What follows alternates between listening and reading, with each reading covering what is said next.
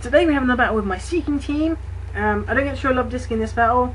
I know some of you are eager to see Love Disc, but I haven't had a good opportunity to use it yet. So I start with the Thunder. Seeking gets a Lightning Rod boost, and they proceed to go for an Energy Ball from their Chandelure.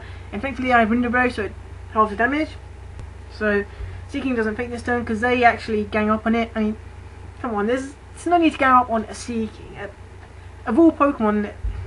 Anyway, I go for the Soak, which is a mistake, but then I take advantage of that by then going for the Thunder on the Drapion, because now Drapion's Water type thanks to Soak.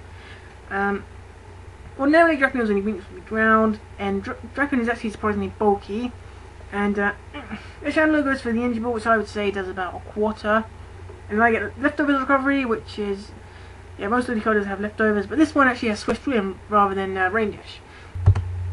So I proceed to go for the Rain Dance, and by the way I've got a Damp Rock, if you're wondering, and they go for the Volley Slam, which does, I would say about a third, and it gets the paralysis, which is unfortunate, and they go for a Flame Flora, which does quite a bit. Well, actually that's critical, yeah, because the rain's up, so it would have done less. So I go for the Home Claws, and by the way my Ludicolo special attacker has got Hydro Pump in addition to the Brick Break.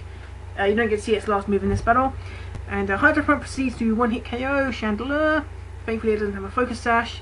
I think it would have one-hit KO'd it anyway, even without the rain, because its defenses aren't that brilliant. And they give another Body Slam, I believe. And I go to Thunder, does a huge chunk on Miltank, which is like Drapion, surprisingly bulky, and gets paralysis, and then I get Leftovers Recovery in there.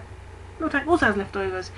And now they go for the Cacturn, and I go for the Brick Break, and Brick Break thinks Miltank, and now they go for Retaliate, which I wasn't expecting, and that means since their Pokemon fainted, there's double damage this turn, which is actually a good move on their part. I wouldn't have predicted that. Anyway, I go for the Hidden Power, which I believe is Dragon, and then I go for the Brick Break to finish things off. And yeah, my narration is probably rubbish, but I hope you enjoyed the battle, and I'll get more battles with the team soon.